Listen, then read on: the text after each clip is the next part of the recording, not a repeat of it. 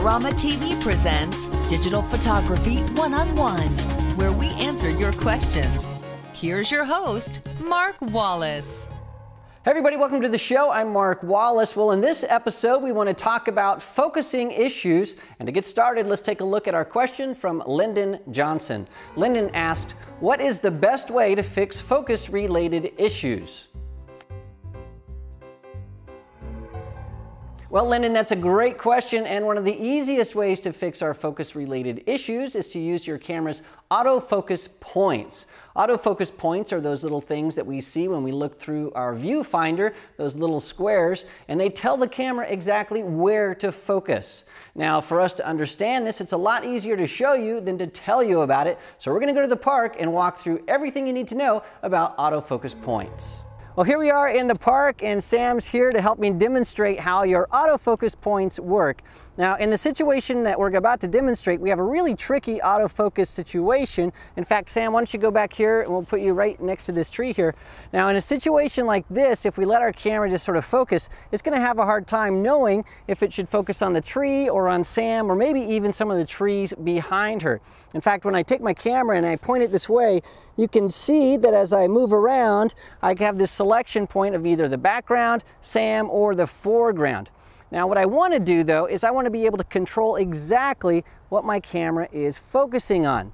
Now, I can do that by using the autofocus points in my camera. Now, once again, when I look through my viewfinder, I see this little matrix of squares, and it looks different for different types of cameras. This is what it looks like through a 5D Mark II, and you can see that I can choose which one of those autofocus points is active. And based on the one that's active, that's where the camera will actually focus. So now that you've seen that, let me show you three different shots. The first shot I'm going to show you is when the autofocus point is all the way to the right. It will focus on this tree, which is not what we want. I'll shift the autofocus point right on Sam and take a shot, and you'll see it focuses right on Sam. And then I'll do another shot where I shift the autofocus point, and you'll see that the background is in focus. Now, doing that, I can selectively focus exactly where I want my picture to be the sharpest. Now that we know that, let's talk about the ways that we choose our autofocus points. And to do that, I'm going to show you the different setups on different cameras. All right, let's start with talking about Canon cameras and how their autofocus points work. We're going to start with a 5D Mark II. The cool thing is almost every single Canon has a little button right here. And what that allows you to do is when you push that, then you are able to select the autofocus point. Now, there are two different modes on most Canon cameras. The first mode is where all of the autofocus points light up simultaneously, and that is telling us that the camera is going to choose the autofocus point that it thinks is the correct one, which is usually not the right one. So what we want to do is we want to choose one autofocus point that's specific, and so all you have to do is either use the finger or thumb, and when you roll that, you'll see that each individual point starts to light up, and you can just keep rolling, and it rolls all the way around from the left to the right and all the way back to the starting point.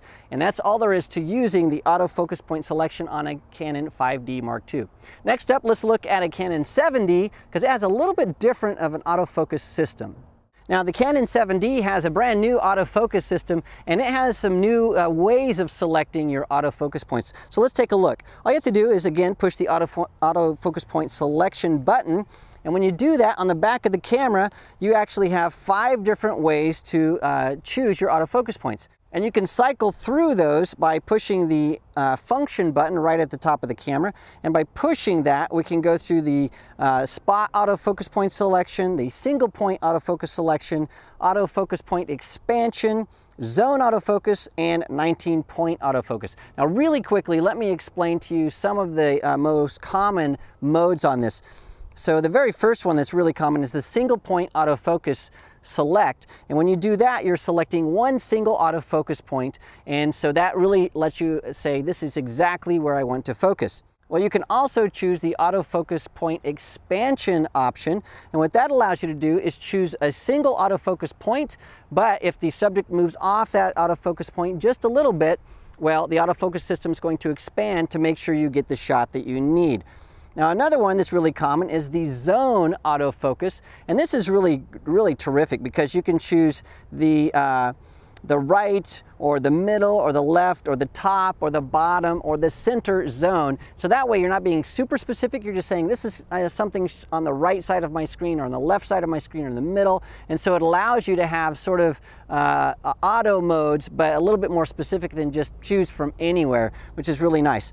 And the last one is the 19-point autofocus, and that's the one that says just choose any of these, the one that you think is the best, and that's by default the one that's normally used by the 7D, but you've got lots of options on this guy, so your autofocus should be really spot on. So let's take a look now. We've seen the Canons. Let's take a look at a couple of different Nikons, and I'll show you how they have their autofocus point selection systems all set up. On Nikon cameras, it works almost exactly the same. What you have is you have a little dial pad right here that you can shift and choose the autofocus point that you want to use. Now, before you do that though, you need to go into the menu, and there's a menu item that says AF area mode. And there are normally 3 different modes, sometimes there's 4. There's single point autofocus, and that allows you to choose a single autofocus point. There's dynamic area autofocus, and that allows you to choose a point, but again, if your subject moves off that point, well, the camera's gonna be smart enough to know to shift a little bit to make sure that you're still in focus. And then you have auto area autofocus, and that's where you let the camera just decide what it thinks is best for you to focus on. That's the one I recommend that you don't use. I recommend that you use single point or dynamic area autofocus. And then there's, on some cameras, 3D tracking, and that's really great if you're shooting stuff that's moving quite a bit. And so 3D tracking allows you to, as you're moving along and something goes out of your autofocus point to a different one, the camera's smart enough to follow that. It's great for sports. So let's take a look. This is the D3100. So let's take a look at a different Nikon really fast, and I'll show you a different way to select your autofocus points on that camera. Well, this is the Nikon D7000, and on the D7000 there's a really cool feature that I like for changing the autofocus point selection mode. Instead of going into the menu on this camera, you can actually, there's a little button right here, you can just push and hold, and when you do that, then you can roll the front dial and you can choose between different autofocus point selection modes, from single point to auto to 3D, all different types of modes there. And so it's really, really quick and fast to change how you're selecting your autofocus points. And then when you do want to select your autofocus point, again, you just use the pad on the back to move around and choose the appropriate autofocus point, and you're going to get a picture that's in focus every single time. Well, that was a lot of fun at the park, but there are a couple more things you really need to understand to make sure you know how to use your autofocus points the best possible way. Now, for simplicity's sake, what I did was I kept the autofocus points right in the center of the scene and then just chose the autofocus point to help illustrate which ones to choose for a certain kind of focusing.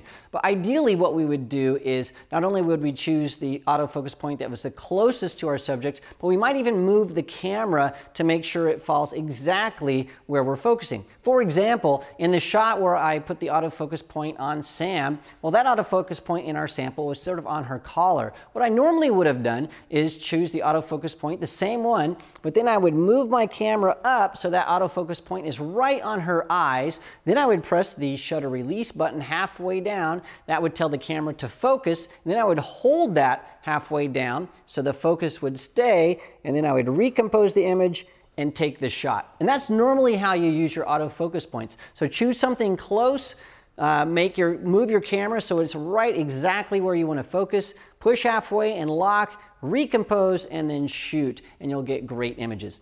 Now, one other thing that's really important to understand is how those autofocus points actually focus. What they're doing is they're looking for edges and contrast. So for example, if I had something like this is just a white card, but if I had this in a scene and I wanted to focus on this, if I put the autofocus point right here in the middle of this card, well, there's no contrast, there's no edges, and so the camera would have a really hard time focusing. And you're going to see this when you have like white walls or solid colored walls or solid color clothes or anything that has no contrast. The camera, even though you choose your autofocus point, could have a lot of difficulty focusing. So instead, choose an autofocus point that's close to where you want it to be. Put it on the edge. So make sure it's on the edge of your subject, and then your camera's going to lock into focus. Once you have that, then you can hold the focus, recompose, and take the picture. And that will make sure that you get a crisp, clean focus that's really happening fast. Well, there you have it, autofocus points. It's a really simple technique, but using that, you can really step up your game as far as your photography goes and get really crystal clear images. Well, thank you so much for watching this week. Remember, if you have a question for me about photography or photography-related gear, you can send that to me at AskMark@Adorama.com. Thanks again for watching, and I'll see you again next week. This episode is brought to you by Adorama TV. Visit the Adorama Learning Center where you'll find photography tips and techniques, links to the gear used in this episode, and related videos. For all the latest photography, video, and computer gear, visit Adorama.com. And the next time you're in New York City, visit our store located on 18th Street between 5th and 6th Avenue.